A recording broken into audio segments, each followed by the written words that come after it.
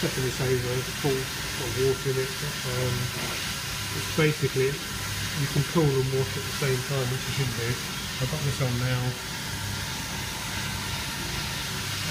That's on cooling, and yet we've got this unlocked and we've got it in test mode.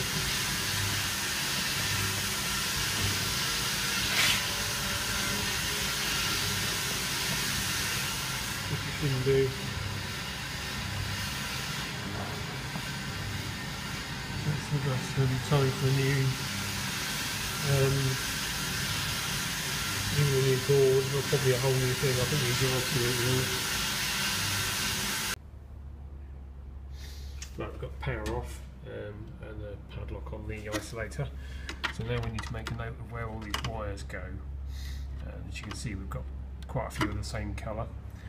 What I'll probably do is put either a little line or some dots on there or something with a permanent marker, and it'll be grey, one dot, and that'll go to whatever that says there, WIPO, so on and so forth. And I'll make a note on a chart, a little bit of paper, might take a picture of it as well, and the same with these. It just saves a bit of time later on, although you can trace it from in that box, but it's easier if you know where the ends go.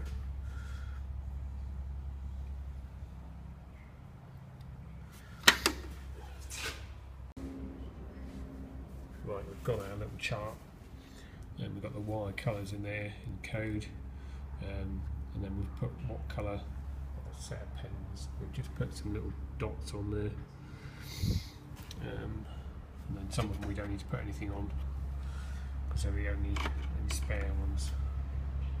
Then we do the same with this one, and then we can take these boxes off. Right, that's the old boxes out of the way and all the wires pulled through into there. That's our new box. So you've got to get that mounted on here. It needs to be in the right place because the new cover has got a cutout in it, just one cutout, and you've obviously got to line the cutout up with where this goes. So there's a bit of measuring and marking out to be done.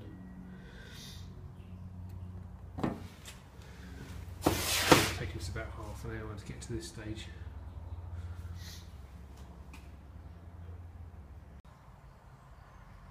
Right, we've got that just sat there. You have a set of instructions for fitting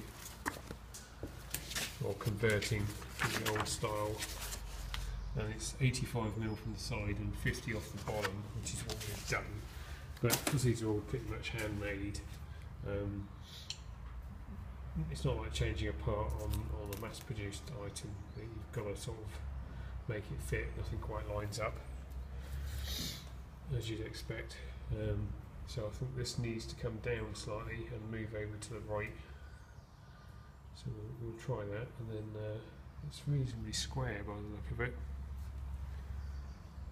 We'll try that, and then if that works out fine, we'll mark it, and then we can get it bolted in. I think that's a better fit. And there's a laminate cover that goes over to make it waterproof. I think we're happy with the position of that. So take the cover off and hope this don't move. They tend to slide down, especially if you turn your back on them.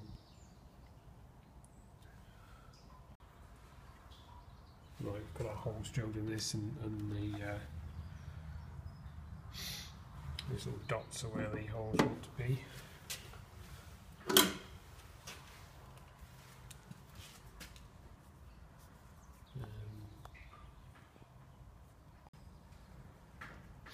What I usually do is mark them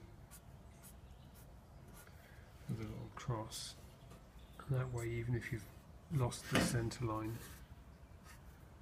or the dot, you can still see where you should be drilling.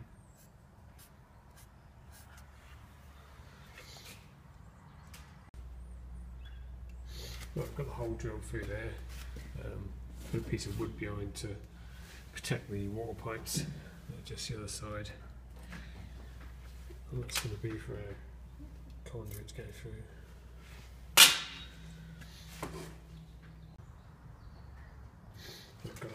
drilled. I always go around the screws with a bit of silicone.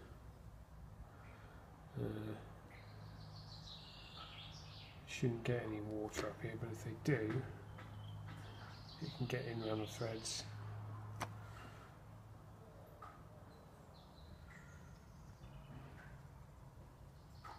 So it's a bit of cheap insurance, really. That'll do.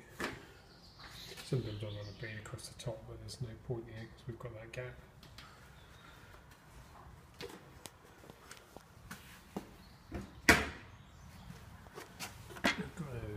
That's for the probe, but hopefully we're going to get all that other cables up through there. I'm pretty sure we can get them all down a 20mm conduit. Right, we've got that flexible conduit fit in there. We've got another hole here, so you need to get yourself a blanking plug. That's just a 20mm blanking plug. It's got rubber O-ring in there, and that'll sit in the top. The second hole we're not using.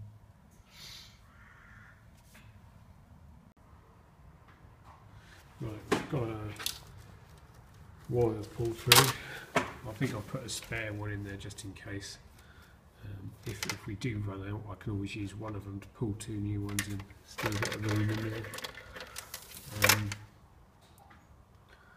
There's not a lot of current going up there, so we're not worried about them being packed in too tight.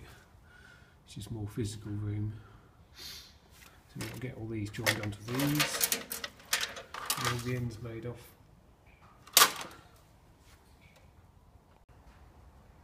Right, it's got all the wires made off in there, and the probe running. Luckily there was a bit of a gap.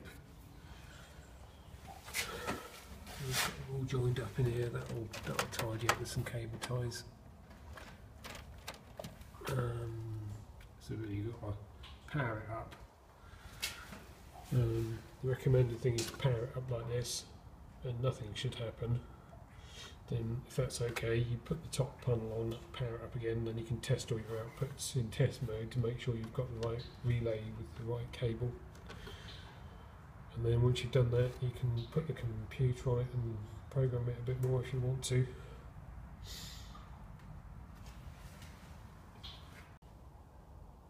Got that powered up, we've got our 12 volt and our 5 volt LEDs are lit up. So then we'll turn it off again. Take a while, yeah, it's probably got capacitors and things in there, it takes a while for the power to go away. We'll get the top panel put on, which is there. Yeah, that's in 2.93 degrees. Both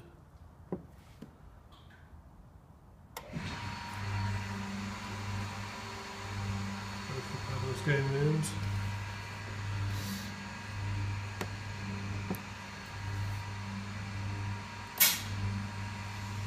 Solenoids.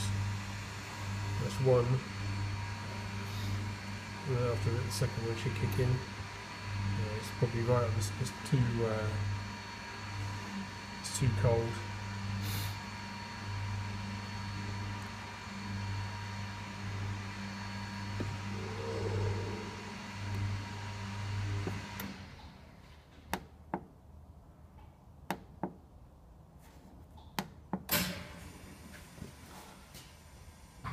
That's unit 1, that's unit 2, that's the cold, that's the hot, that should be acid, which it is, that should be alkaline, which it is, agitate, pump,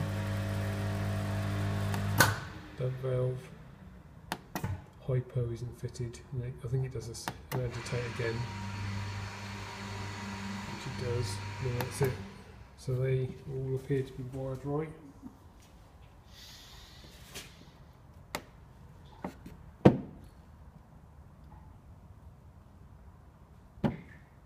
You've got a time delay the first time you press it. I think if you press it again, it's on straight away. It gives you a time delay for your first milking. So we've just got a cover to put on and the laminate sticker.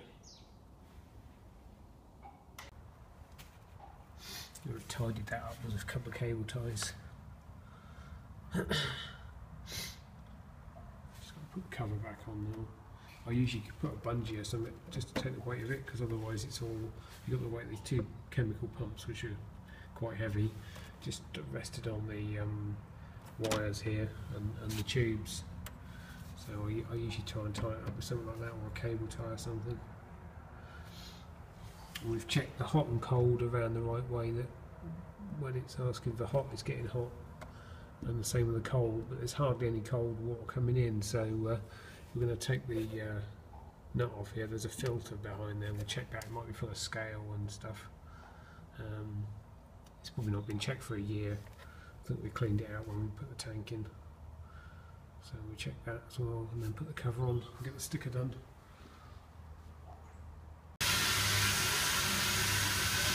That's the cold water filter. We'll give that a clean and we'll check the hot water one as well while we're at it.